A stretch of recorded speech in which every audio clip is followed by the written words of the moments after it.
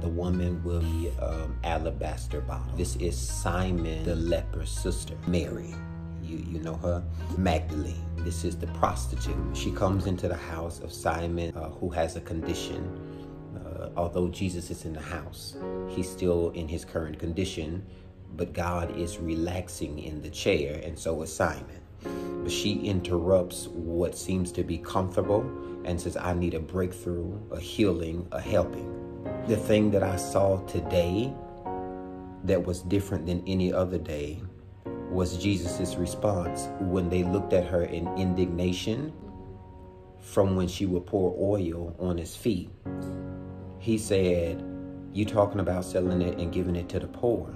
The poor you always gonna have with you, but you won't always have me. When she anointed me, it says when she poured the oil on me, she anointed me to bury me. Then the last verse that you read says, after that, Judas went and asked him, what will you give me? And I'll deliver him unto you. If I could, I'm not gonna preach this morning. If I could, if they invited me, what I would call this is I have to live through this. I'm anointed for this.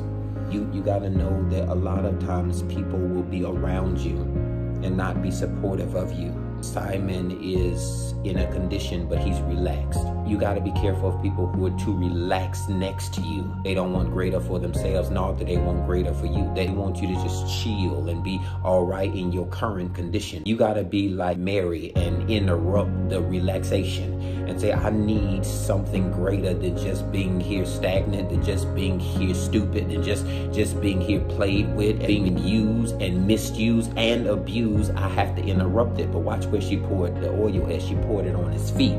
God, I need you to walk into unhealed places of my past and fix it. I need you to go ahead of me and prepare the way for me. I need you to stand right here with me and support me while I'm falling apart. I anoint his feet because his feet is where his strength is.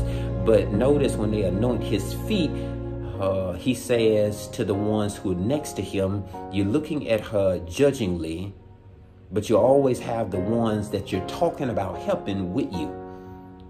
Some folk only want to be close enough to you, not to help you, just to talk about you. You got to be careful of every hand up and hand out. Is that if everything that comes for you doesn't mean that it comes from God. It may have his name on it. It may be gift wrapped. It may have a bow on it. It may even have signed a child of God. But no, everything that somebody gives you is not for the betterment of you. There's some stuff that just comes so folk can have a receipt to talk about you. He says, you'll always have them, but you won't always have me. You got to tell the enemy, you may have had me, but you won't always have me. It says that this is what they did to me. They said they talked about me, but she came in the room and anointed me. They didn't like me, but she came in the room and anointed me. That God called me, purposed me, and now I feel like he's left me, but she's come in a room and anointed me. And I know my friends around me don't really believe me to be the son or the savior or as called or as special, but he anointed her to anoint me. And you got to understand that God will use anybody to get you. It don't matter if it's your mom, it don't matter if it's your child, it don't matter if it's the folk across the street who hate you. If he has to use people who hate you to come to you and anoint you, you gonna get to where you're going. Prove it, preacher, I will. He says that she anointed my feet and then Judas left. She anointed my feet, but Judas left. She anointed my feet, but Judas left. You got to know that when you are anointed from the head to the foot, that it stops not at the shoulder. It don't stop just at your mouth. It don't stop at your hands, but everything that God anoints in your head, that if your mind can think it, your mouth can speak it, your hands can form it, your feet can walk you right into it. He said, everybody's not around you to sit with you. There's some people digging plots for you, but they next to you. See, they was hoping to bury you. He said, I know what your plan is, but she anointed me because everybody around me hate me, acting like they love me, gonna try and bury me, but they didn't know that this plot was a pot. You gotta grow past here. You're not meant to die here. Get up from there. Get up. You got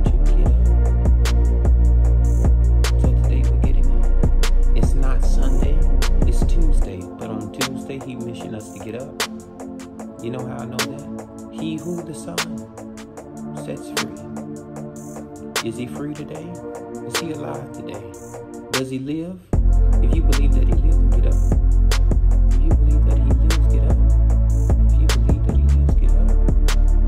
So today I'm getting up. From every place I will bury me, I get up. Every place of being stagnant, stupid, stalled, suppressed, under the duress.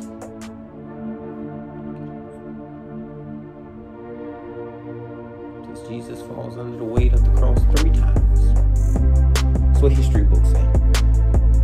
Every time he got up. No matter how many times the enemy comes in and puts you, get up. How many thoughts in your head gonna tell you you're gonna fail, get up.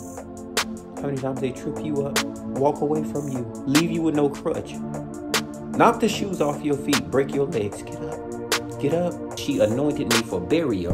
She'll bury me, but I'll be able to grow through it. They didn't know that you were a seed, that you would grow past here, that when they stepped on you, they weren't doing nothing but helping God cover you. He says, you're covered to grow from it. You're covered to grow in it. You are covered because you're anointed that you will live through it. You're going to survive it. You're not going to get hurt. I'm getting hurt.